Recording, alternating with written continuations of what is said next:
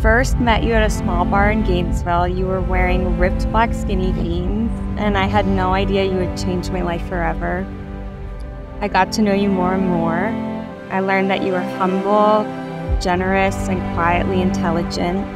I found that you had the same morals as me, the same sense of humor as me, you cared for animals as much as me, and you wanted the same future as me. I started to fall for you when I first introduced you to Macaroni.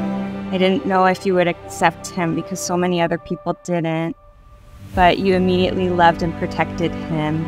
Your first words to him were, "Oh, you're so handsome." And I remember how happy I felt hearing that. I just knew you were someone special. We've been through some hard times, especially recently, huge life changes and heartache.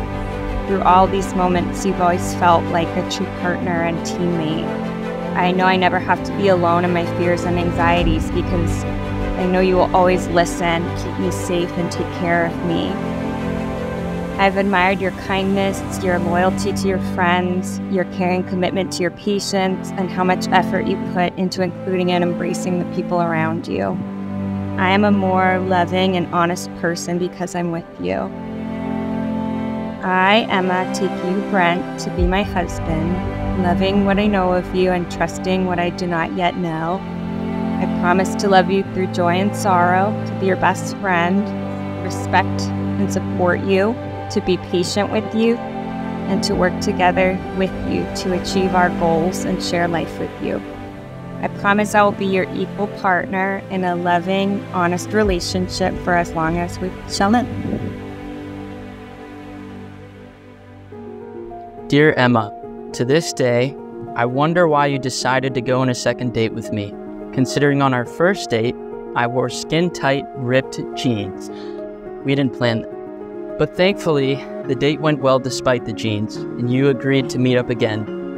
I knew right away that I had met someone special. I was captivated by your warm personality, your glowing beauty, your passion for women's health, your love of animals, and your witty sense of humor. I left that night with a big crush, and before I knew it, I was madly in love.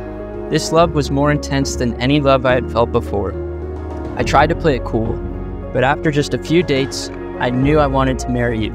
I know that sounds hard to believe, but you've seen the video proof.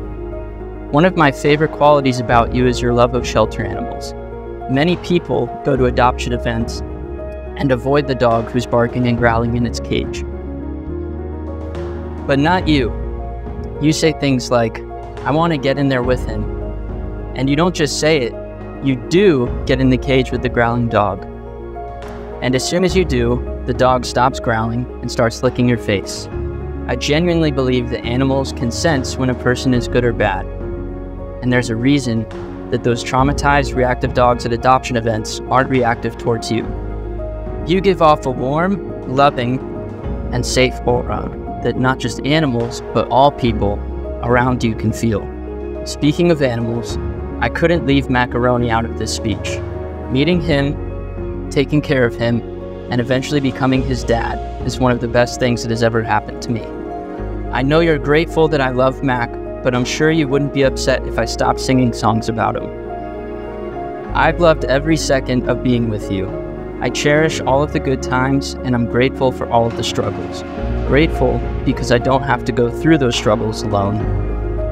I have you by my side, and we will always come out of it stronger.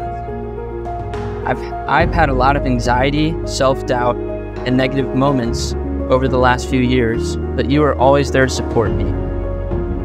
You have patience when I have none.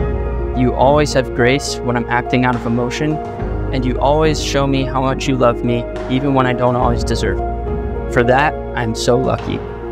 It's been 3 years since our first date, and so much has happened. You became the Eurogyne PA at UF.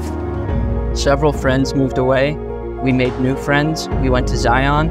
We fostered 3 dogs. We experienced a shared heartbreak when we didn't adopt one of those dogs. I graduated from medical school and finished residency. We moved across the country and started new jobs, and now we're getting married. All of this has happened, and yet I still get butterflies every time we kiss, hold hands, or you laugh at one of my dumb jokes. Thank you for all you have done for me, for loving me, for taking care of me, for having my back, for never judging me when I'm not my best self, and for being my best friend. I promise always to be your partner, to always have your back when life gets hard, and to always take care of you when you're too sick or too anxious to take care of yourself. I promise to always protect you, although we both know that you don't need a man to protect you. I promise to work on myself, even when doing so is scary or I'm busy, because I want to be the best version of myself for this relationship. I promise to love our future children and will make sure they know what an awesome mom they have. Most importantly, I promise to never get used to you, because you deserve to know how special you are. I love you, Emma. You are more than a partner, best friend, or soon-to-be wife. You are everything to me, and I'm so excited for the adventure that awaits.